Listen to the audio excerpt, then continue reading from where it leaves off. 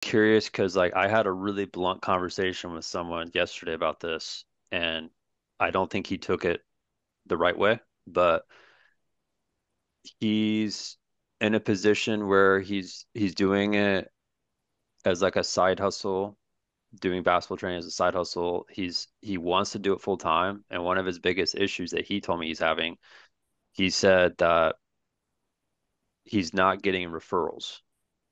And I'm curious, like I said something very specific to him, but I'm curious to know what you think about someone who is in this business that's not getting any referrals. What do you think the real problem is? Results, and that's and fast results, because I can't stress this enough. The faster you get results and to where it translate, and what I've been doing even since I've met you, Ben, I've been kind of sending you clips Hmm. leading up to this so you can kind of see factually what I'm talking about. Right. I've added you to my weekly list that goes out to my parents. I just signed up a young lady um, about probably about a month ago, and she started out with me doing one-on-one sessions. I've since have moved her into group training along with one-on-one.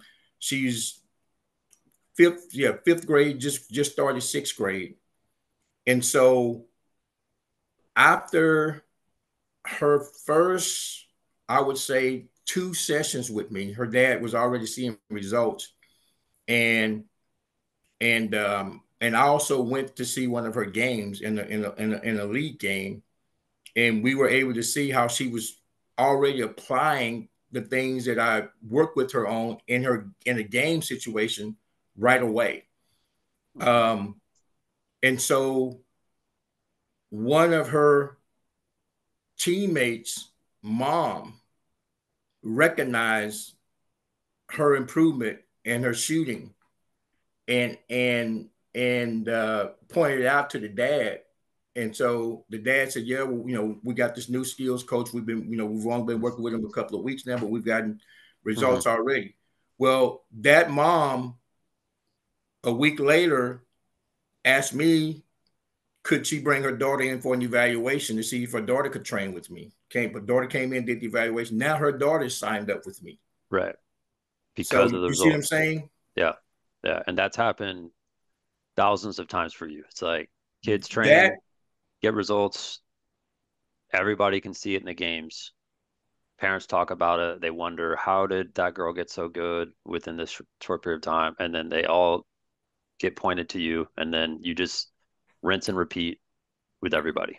and but the other thing, Ben, I think that's important to point out is that I do this with teams also, meaning Hmm. that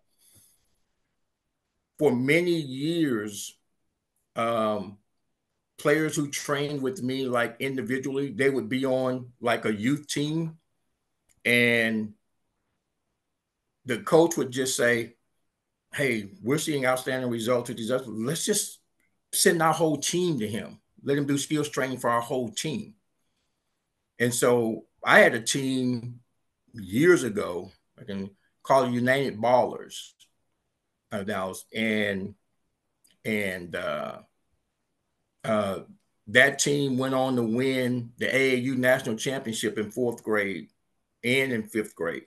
Wow. Um, and those players stayed with me for years. Hmm. I had a high school team that was Lake Island High School. They were averaging 5 wins a season. The new coach came in and took over the team, and the best player on that team was a freshman, and she had been in my training program since she was in the fifth grade. Excuse me. That's it. Since she was in the fifth grade, and she was the best player on the team. And so she had mentioned to her coach about how she had been training with me for 5 years. And the coach came to me and said, "Is there any way, what's wrong? That's Any way that I can get my whole team with you?"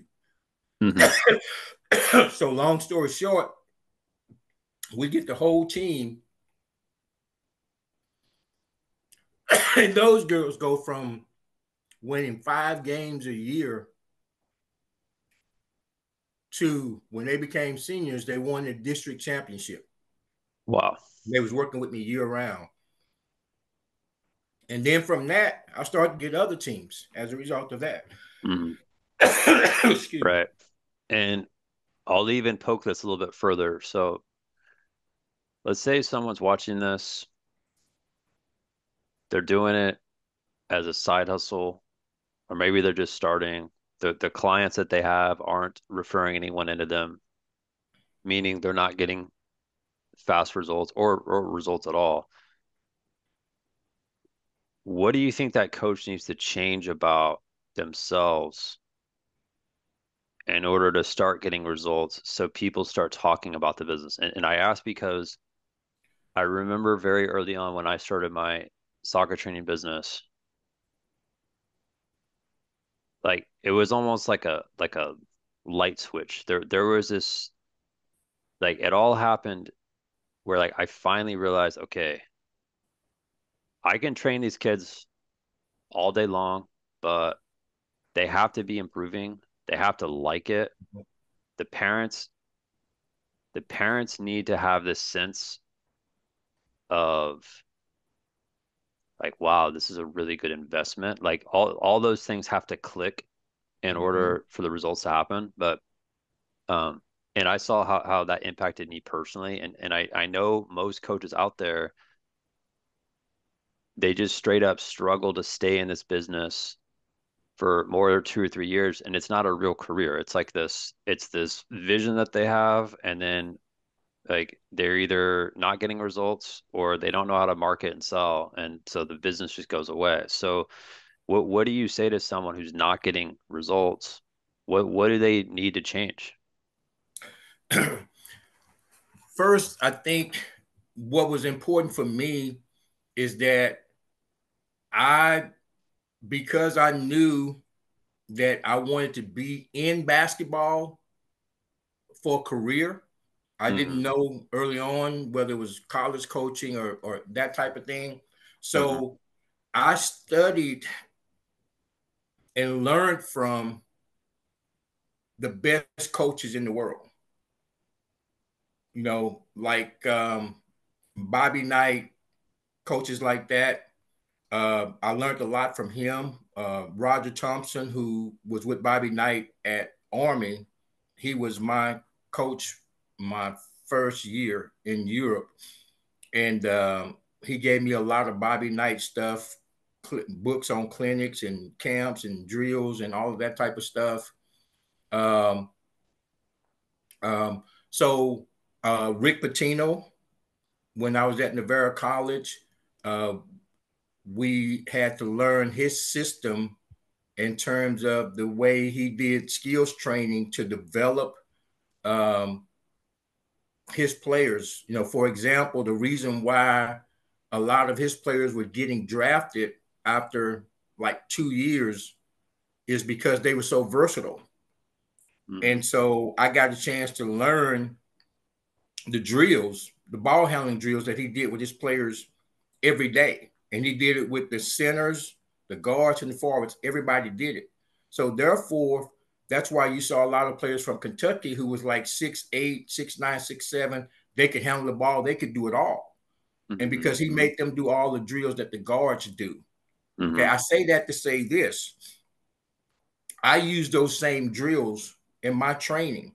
hmm When I spoke with the coaches from coaching staff from George Washington University, when they called me the other day after after one of our kids, after CC committed to them, they told me the reason why we offered her is because of her versatility. They say she can play multiple positions. She can handle the ball, she can shoot it, she can play probably the 1 through 4 position. And that's because of the way that she's been developed.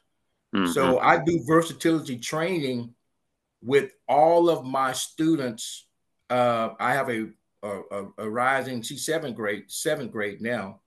But since she's been with me since was in the first grade. She's now ESPN ranked as one of the top seventh graders in the country. Um, Amazing. and yeah, and so I'm already doing. Matter of fact, I had her training with CC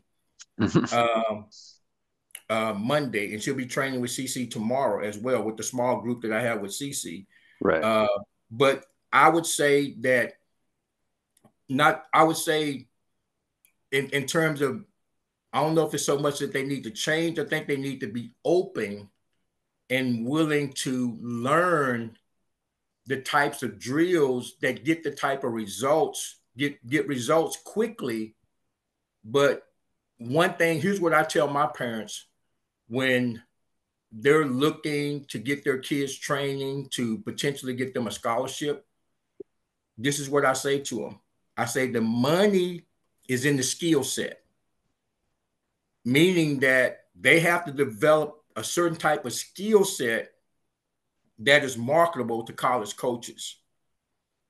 And in order to develop those types of skill sets, Hmm. they have to be willing to do a lot of repetition work in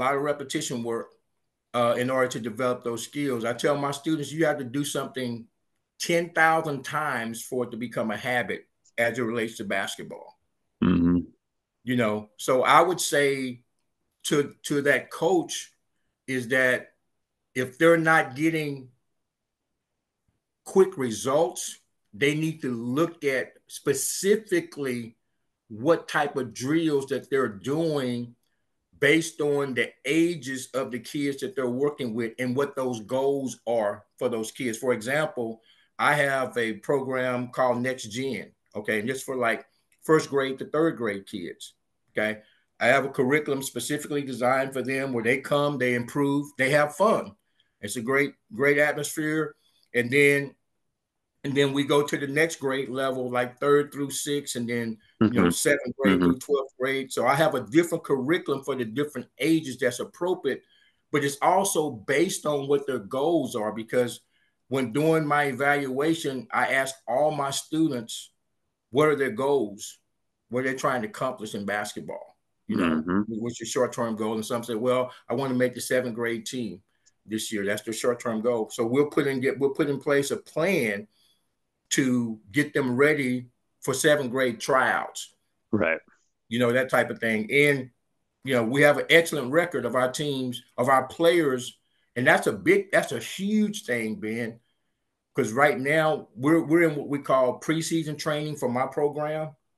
And a lot of the kids that are in that program that are seventh grade, uh, they're going to have tryouts coming up in say like October. Okay. So Hmm. I'm preparing them now for those tryouts. Hmm. You see, because that's their goal. That's what they want to be prepared for. But that's the main thing that if coaches are not getting results, they need to look at specifically what type of drills that they're using with the kids that they're working with at the different ages.